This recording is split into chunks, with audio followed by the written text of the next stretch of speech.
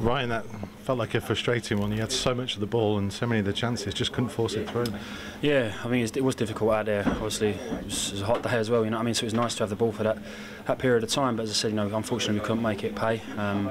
We knew they were going to come and be sort of organised. We found out at their place, you know, when we played them at the start of the season. But, you know, I suppose they'll look at it as a good point for us, as a disappointing one, really, with the amount of possession we did have. Is it an element of respect that they've probably shown to you, that they knew that you would be able to hurt them, so they've come and played in the way they are?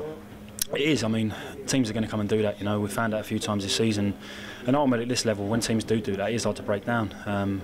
But as I said, yeah, we did dominate the ball, and unfortunately we couldn't find a way. But it's something that we'll go and work on, you know, and try and create different ideas to sort of break teams down who come at us like that. You know, we found it a couple of times this season when we have found it difficult. So, you know, we'll keep working as hard as we can, and we've got another big game on Wednesday. Is there an element sometimes as well in these kind of games? You need a bit of luck, and to see one go off the bar and one off the post in the second half, and Leander just couldn't quite get to the follow-up either. Sometimes it's not your day. Yeah, sometimes it isn't. You know, I mean, we had a few good chances, a few unlucky ones as well. You know what I mean? There's a few decisions out there that maybe could have gone the other way at the same time as well. So, but that happens in football. You know, we've been on the other end of it as well. So, you know, you can't complain too much. But as I said, the luck was in for them, and unfortunately not for us. From a defensive point of view, obviously a clean sheet as a defender is always a bonus, and you didn't have to do an awful lot today, but you could have slipped up at any time. So to get it is a good thing. Definitely. I mean, we found that at their place. You know, it was a similar sort of game. We dominated the ball, but you know they got us, and it was a similar sort of situation today. That's what they were looking to do. So it's credit to the lads and how hard we worked, especially in midfield. I thought the lads worked really hard in there to sort of